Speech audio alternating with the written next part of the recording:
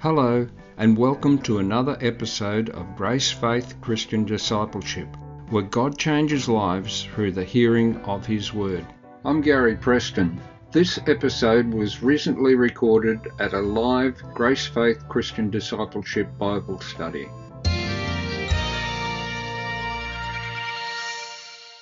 I want to speak about communion today. The first feast given to the children of Israel under the law of Moses is called the Feast of Passover and Unleavened Bread. And we're going to read about it in Exodus chapter 12. So Robin and everybody, if you could turn to Exodus chapter 12 in your Bible. I'm going to ask Robin in a few minutes to read from verse 1 down to verse 14, Robin, but just want to give other people time to get over to Exodus chapter 12 in their Bible. So the Passover is basically the picture of our redemption. In other words, it's a type and shadow of our redemption. If I can just hand over to Robin now to read Exodus chapter 12, verses 1 to 14, please, Robin. And the Lord spake unto Moses and Aaron in the land of Egypt, saying, This month shall be unto you the beginning of months. It shall be the first month of the year to you. Speak ye unto all the congregation of Israel, saying, In the 10th day of this month they shall take to them every man a lamb, according to the house of their fathers, a lamb for an house.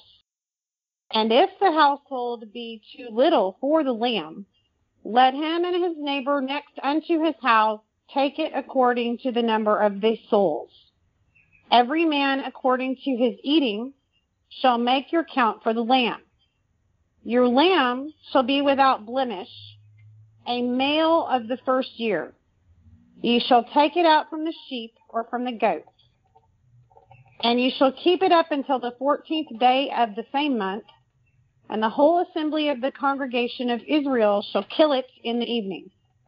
And they shall take of the blood, and strike it on 2 side posts, and on the upper door posts of the houses, wherein they shall eat it.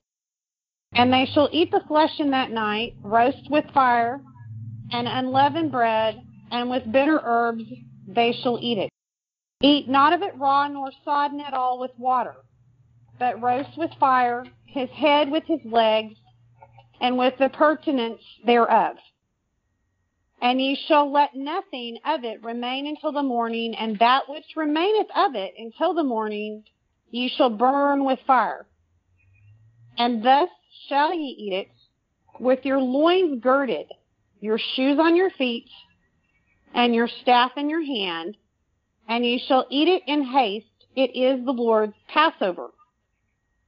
For I will pass through the land of Egypt this night, and will smite all the firstborn in the land of Egypt, both man and beast, and against all the gods of Egypt I will execute judgment.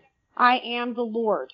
And the blood shall be to you for a token upon the houses where ye are. And when I see the blood, I will pass over you. And the plague shall not be upon you to destroy you when I smite the land of Egypt. And this day shall be unto you for a memorial, and ye shall keep it a feast to the Lord throughout your generations. Ye shall keep it a feast by an ordinance forever. Thank you, Robin. In the Passover, God commanded Israel to remember. To remember what? That lamb that was slain. The Passover lamb that was slain. The Passover lamb that He instructed them to consume while they were standing ready for that journey out of Egypt. Robin's just read that they had to be ready. They actually had to eat it quickly. They had to have their sandals on, their staff in their hand while they were eating, ready to go. Because this was, get ready, you're going to leave Egypt tonight. When God says, you shall, as He does in Exodus chapter 12, verse 14, which was the last verse that Robin just read. It's a commandment. The Passover is a picture, as I said before, or shadow of what was to happen to redeem you and me. And of course, the Scripture teaches us that without the shedding of blood, there is no remission for sin, or of sin. Now, Robin, can I also ask you to read Hebrews chapter 9, please? Not the whole of it, just from verse 13 to 22. Hebrews chapter 9, verse 13 to 22, please, Robin. Yes, just one moment, Gary. The Passover is a picture or a shadow of what happened to redeem you and me. For if the blood of bulls and of goats and the ashes of a heifer sprinkling the unclean sanctifieth to the purifying of the flesh, how much more shall the blood of Christ, who through the eternal Spirit offered himself without spot to God, purge your conscience from dead works to serve the living God? And for this cause he is the mediator of the New Testament, that by means of death, for the redemption of the transgressions that were under the first testament, they which are called might receive the promise of eternal inheritance. For where a testament is, there must also of necessity be the death of the testator. For a testament is of force after men are dead. Otherwise it is of no strength at all while the testator liveth. Whereupon neither the first testament was dedicated without blood. For when Moses had spoken every precept to all the people according to the law, he took the blood of calves and goats with water and scarlet wool and hyssop, and sprinkled both the book and all the people, saying, This is the blood of the testament which God hath enjoined unto you. Moreover, he sprinkled with blood both the tabernacle and all the vessels of the ministry. And almost all things are by the law purged with blood, and without shedding of blood is no remission. Amen. Thank you, Robin. Verse 18 says, Therefore not even the first covenant was dedicated without blood. For when Moses had spoken every precept to all the people according to the law, he took the blood of calves and goats with water, scarlet wool, and hyssop, and sprinkled both the book itself and all the people. Verse 20, saying, This is the blood of the covenant which God has commanded you. I want to take that verse 20. This is the blood of the covenant which God has commanded you, and compare it with 1 Corinthians 11:25, which says, In the same manner he also took the cup after supper, saying, he being Jesus. Jesus also took the cup after supper, and this is where the similarity comes in, saying, This is the new covenant in my blood. This do, as often as you drink it, in remembrance of me. See, even the wording between verse 20 and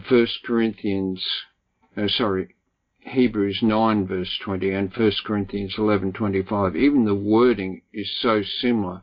It's just basically got that word new covenant in my blood. You can see that the old is a type and shadow of the new, even by the way it's worded in the Bible. So the Passover lamb is as I said before, is a picture of our redemption. And also that journey that the children of Israel started with the Lord, that journey out of Egypt that the children of Israel started with the Lord, it's representative or is a type and shadow of our Christian walk today. The Passover has now been changed into what we call communion, the Lord's Supper. It's got a lot of different names. The Eucharist is another. Communion is to remind us of the sacrifice that Jesus made, his shed blood and his broken body. We find Paul reiterating in the New Testament what God had told the children of Israel in Exodus and over in Leviticus. In the New Testament, Paul says, as oft as you eat this bread and drink this cup, you do show the Lord's death till he comes. Paul says the Lord commanded us to do this in remembrance of him. When Jesus says, this do in remembrance of me, it's more than a suggestion. It's a commandment. As you can see, the Passover that Israel celebrated over and over was to remember how God delivered them out of Egypt, and also to point them to a day that the true sacrifice was going to be made, that sacrifice of the Lamb of God who took away the sin of the world. And now you and I, we're not looking back at Egypt. We are looking back. We're looking back at the cross of Calvary. Communion is to put us in remembrance of the shed blood and the broken body of the Lord Jesus Christ. I just love how you brought that out in communion, Robin. Passover was a type and shadow to picture the event. But we don't observe the shadow as Israel did. We observe the true sacrifice of the Lord Jesus Christ, that Lamb of God, the Lamb of God, who took away the sin of the world. Jesus, before he went to the cross, he called his disciples together and said, we're going to celebrate the Passover one more time this way. But after this time, you're not going to remember Egypt. You're going to remember Calvary. And so we're still to observe this event as the Lord says, this do in remembrance of me. And every time we celebrate it, we're remembering the Lord's death till he comes. So Passover is the feast that we celebrate and call communion or the Lord's Supper. It's to remind us of the sacrifice that Jesus made on our behalf.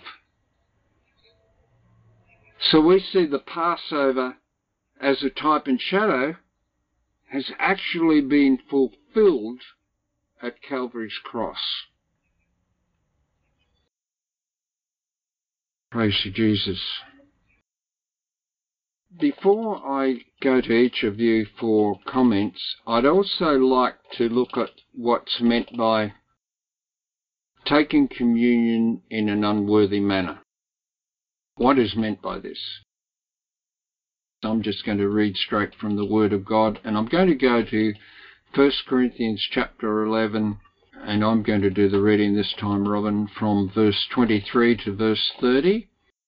The reason that I don't need notes is that the Word of God actually explains this. It's so easy to understand. It's amazing that people have got it so mixed up. Basically, it comes down to the fact that to be confused over this, you need help. You don't need help to understand it. You need help to misunderstand it. And I can tell you, in the body of Christ, there's a lot of help out there because it's being taught wrong from the pulpit. 1 Corinthians chapter 11, reading from verse 23 to verse 30. I'm going to read it very, very slowly because I want everybody to get a really good handle on this. And then I'll read right through without any explanation, and then I'll jump back up and give the explanation, or allow the Word to explain itself, allow the Word to declare itself, you might say. Verse 23 from 1 Corinthians chapter 11. For I received from the Lord that which I also delivered to you, that the Lord Jesus, on the same night in which he was betrayed, took bread. Verse 24. And when he had given thanks, he broke it and said, Take, eat. This is my body which is broken for you. Do this in remembrance of me. Verse 25. In the same manner, he also took the cup after supper, saying, This cup is the new covenant in my blood. This do as often as you drink it in remembrance of me. Verse 26. For as often as you eat this bread and drink this cup, you proclaim the Lord's death till he comes. Verse 27. Therefore, whoever eats this bread or drinks this cup of the Lord in an unworthy manner will be guilty of the body and blood of the Lord. But let a man examine himself, and so let him eat of the bread and drink of the cup. Verse 29. For he who eats and drinks in an unworthy manner eats and drinks judgment to himself, not discerning the Lord's body. Verse 30. For this reason many are weak and sick among you, and many sleep. Well, the key to this, the misunderstanding in the body of Christ, is it starts in verse 27. Therefore, whoever eats this bread or drinks this cup of the Lord in an unworthy manner. Well, it's this understanding of what an unworthy manner is. The key word there being manner.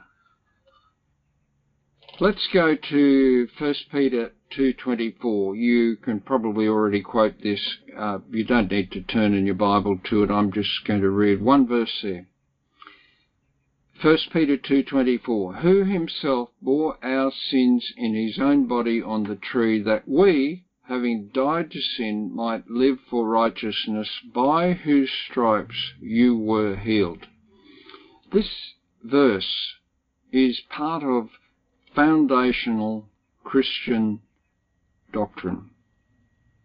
It's across the board. Because what this is talking about is the body of Christ that was broken for us. And yet, in the church, in the body of Christ, there is a whole section.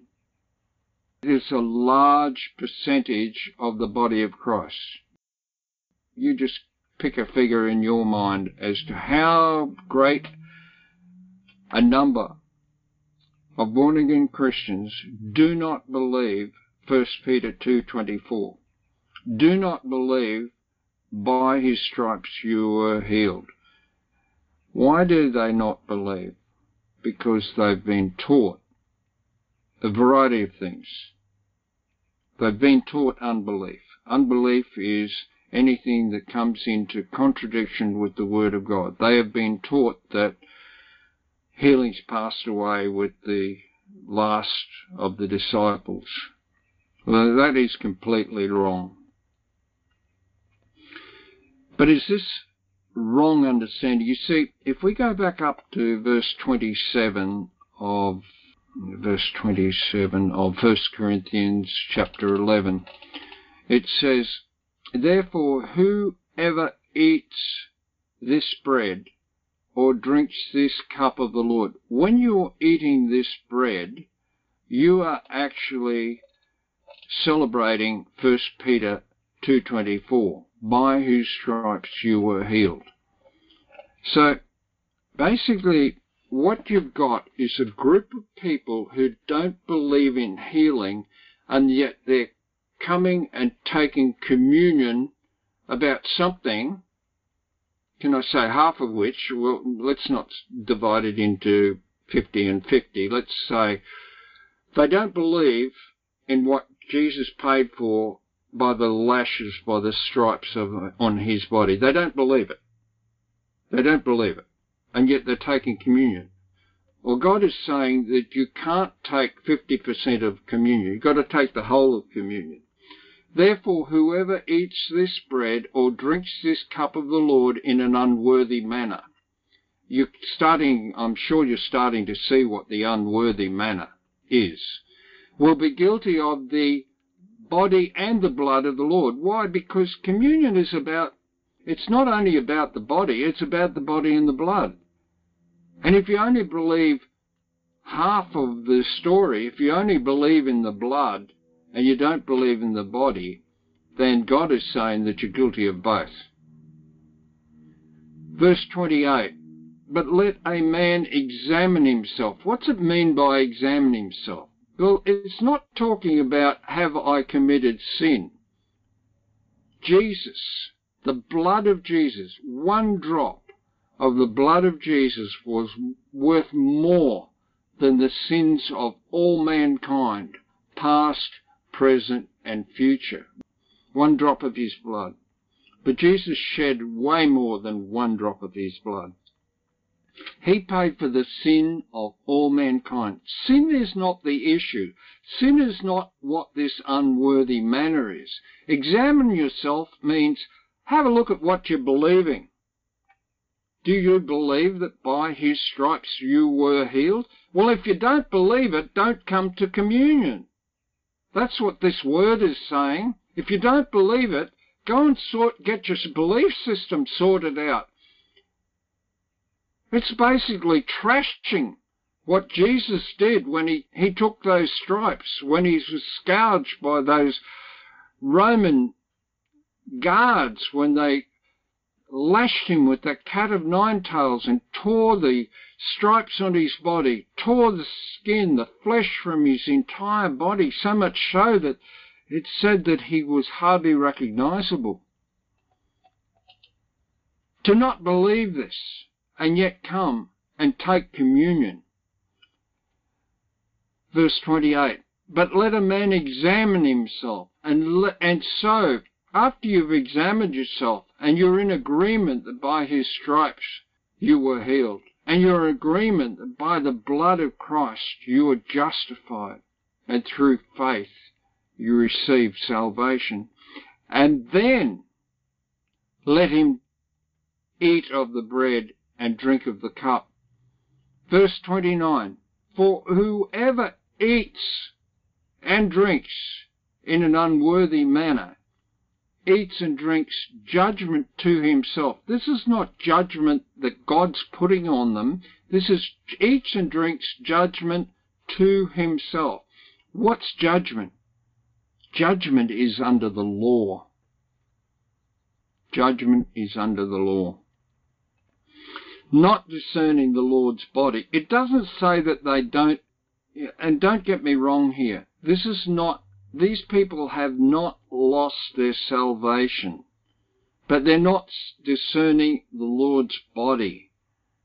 It's a major, these verses are making it a major. I won't elaborate on it. Verse 30, for this reason many are weak and sick among you. Why are they weak and sick among you? Is this God putting it on them? No. They're weak and sick among us because they don't believe that by his stripes you were healed. And it goes on to say, and many sleep.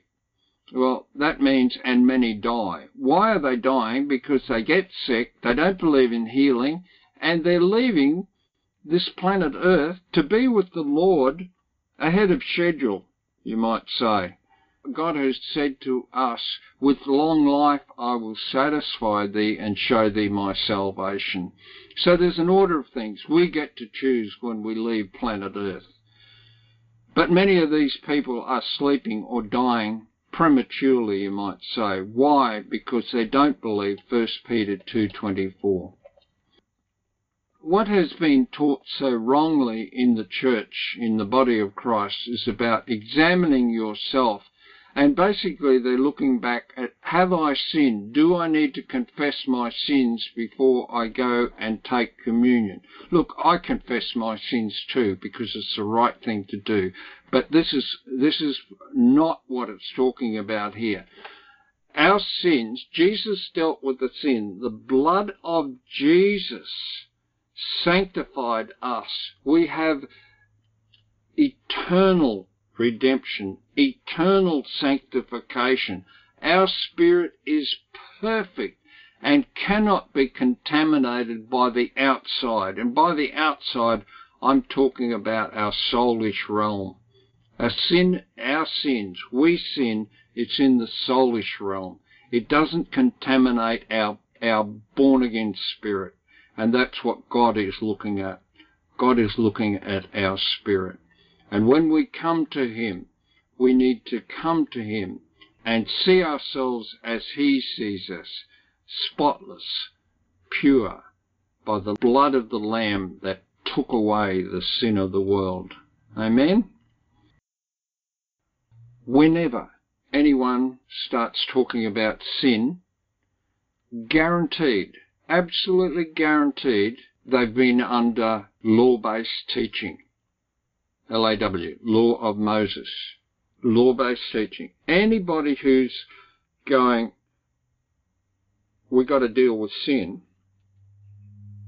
anybody who's put up questions about sin hasn't got a revelation of the fact that they have eternal redemption, hasn't got a revelation of the power of the blood of Jesus Christ. However, that blood blotted out the sins of mankind. In fact, blotted out isn't a good enough terminology. It removed the sin of mankind. People, and I'm talking about Christians, they tend to think that Jesus only died for the sins of those who would receive him. No, the Bible says not for our sin only, but Jesus died for the sin of the entire world. Curry Blake teaches on this. He said the absolutes of God. It's like when God says he died for the sins of the entire world, it is so absolute that not one sin has any power anymore. Even the sins that we haven't committed yet, because they have been destroyed, they've been rendered powerless by the blood of Jesus. Now, if you guys, if those people hearing my voice today can meditate on the power of the blood of Jesus Christ, that blood was so powerful that God doesn't even remember our sins anymore. Doesn't remember not only the sins of the past, he doesn't remember the sins of the present, and he doesn't remember the sins of the future. Sin is not the issue. It's a non-event. When we're taking communion, it's about what we believe. It's about, do you believe in the blood of Jesus, that by the blood that was shed, we are justified and we can receive eternal salvation through faith in Jesus Christ? But in addition, do you believe that by the stripes that Jesus received before he went to the cross, a separate event, before he went to the cross, do you believe that his broken body that paid for your healing, do you believe this? That's what it's talking about. It's talking about the body and the blood. Both are contained in what we call communion. We remember the sacrifice that Jesus made for us. It is not only the blood, it is the blood and the body of Christ that we are remembering. And to take communion in an unworthy manner is to only believe half of what Jesus paid for. And that's what makes it unworthy. It's got nothing to do with sin. Absolutely nothing. Nothing to do with sin. And I'm saying this not for the benefit of the guys and for Robin, for Graham, for Toby and Robin who are here at Bible study today. I'm saying this for the benefit of those who are listening to this recorded Bible study who have been in a legalistic church, because if you're having trouble understanding what you're hearing at this Bible study, it's because of some type of exposure to legalism or the law of Moses, generally through a church that you may have been attending. It may not be your current church. I can tell you, if you're having trouble understanding this, then you need to go to God and listen to the Holy Spirit. The Holy Spirit will either give you a red light or a green light on what you're hearing here today. And let the Holy Spirit, let the peace of God, let it rule in your heart over this matter. Praise you, God. I'd like to say a special thank you to my audience. Wherever you may be in the world, God loves you and we love you. If you've got any questions, or if you'd just like to encourage us, you can email us at gfcd.sozo@gmail.com. We've run out of time right now, so remember to subscribe to our podcast so you get a reminder of the soon-to-be released next episode of Grace, Faith, Christian Discipleship, where God changes lives through the hearing of His Word. Amen?